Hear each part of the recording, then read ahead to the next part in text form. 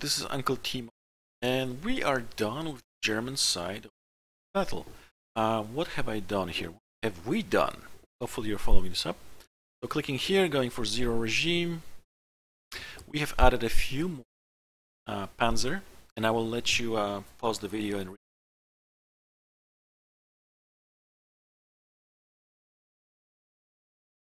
Okay, motorized. You can see that I chose a different color here. This is from here, so it's easier to spot it. Panzer Grenadier. Again, I put a text on it just to allow the player to see it better. You can see how I did it.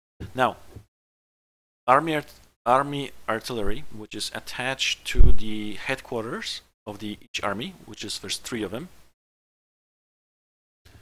Then we have fighters.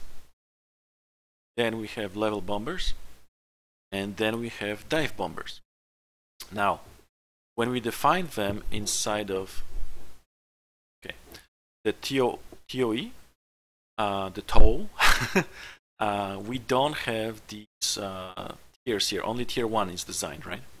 So when we click on a field, on a hex, and we click on a unit,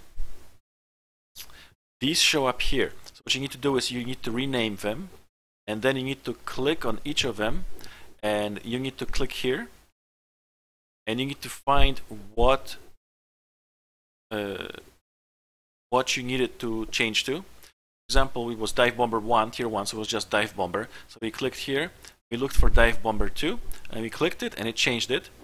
So we can double check everything here if it's correct. Another thing that's very important is to click here on these subunits, and of course people are German, they always should be, but make sure to change their morale, entrenchment value, and readiness. Readiness always 100. Entrenchment I gave them 55, and morale for the Wehrmacht non-elite units, like infantry, I gave them 70. But for Panzer and Wehrmacht motorized and Panzer Grenadier, I gave them 80. Same readiness 100, entrenchment 55. Artillery again 70. Okay. For the Jagdgeschwader, they are very high morale. They are just gonna shoot everything down. Their morale is 100. It's fighter 3. They should dominate the Soviets. No entrenchment for the fighters. Okay, they cannot entrench.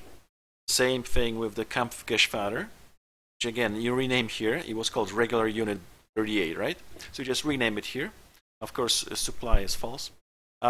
We might also give all of these things a supply here, just to make them.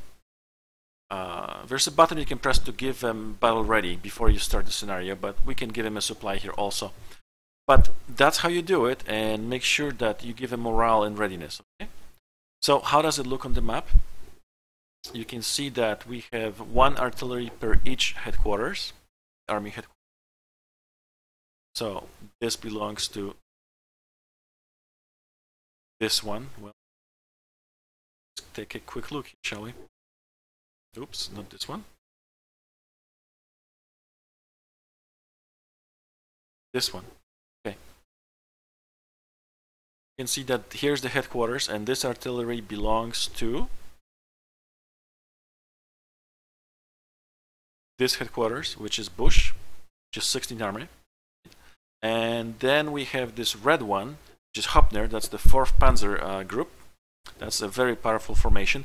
They are in reserve. They are here to exploit everything. I put 1 motorized here just to help them punch through on the coast, and the rest of them will go here. So other than adding all these ground units, I put every single air unit that I put. I have 1 Jagdgeschwader, which is JG. We have 2 level bombers, which are KG, and 2 Stukas, which is Sturmgeschwader, but you know, Stuka here on top. So even though it's similar, it's a similar icon. It's, you know, because we named them on top, the player will be able to see, okay, KG is level bomber, Stuka is, of course, dive bomber, and your JG is fighter. Okay? So that's it. We are pretty much done with the German order of battle, and I will do probably off camera the Russian order of battle.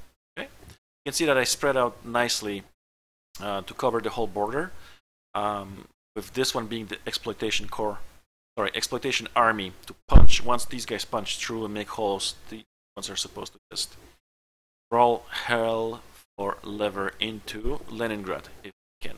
So that's that. All right, take care.